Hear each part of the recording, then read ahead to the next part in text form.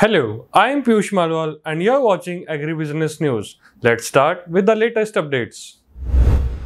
Agri-tech startup GreenSat Innovations plans to launch a Crop Plus program, assistive alternate scheme to the MSP program in India. Deepak Yadav, founder GreenSat Innovation Lab, said, "We try to get the program to India. We are discussing it with insurance coverage and reinsurance corporations to provide us a product line. It might be a revenue reply to the MSP program."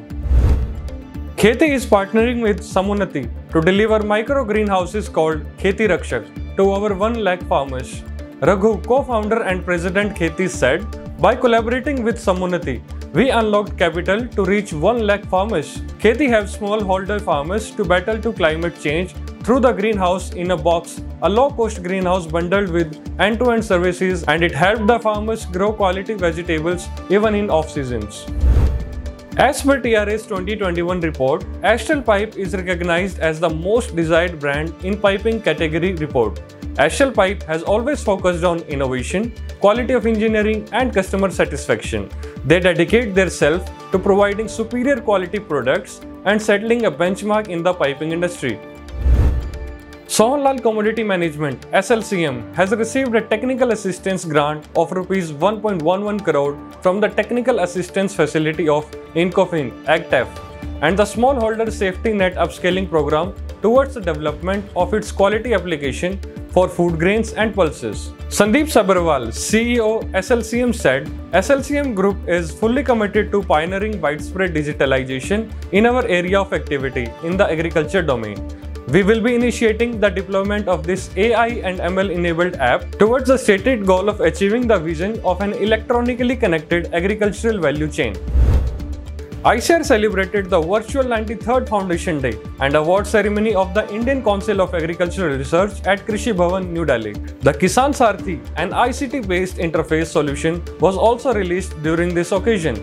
On this note, Associate Editor of Krishi Jagran, Vipin Saini, said, "Heartiest congratulations ICAR on its 93rd annual Foundation Day, and it has been a remarkable journey since independence of the country, from a nation wanting to import food grains from other countries to now being a country which is capable of providing food grains across the world.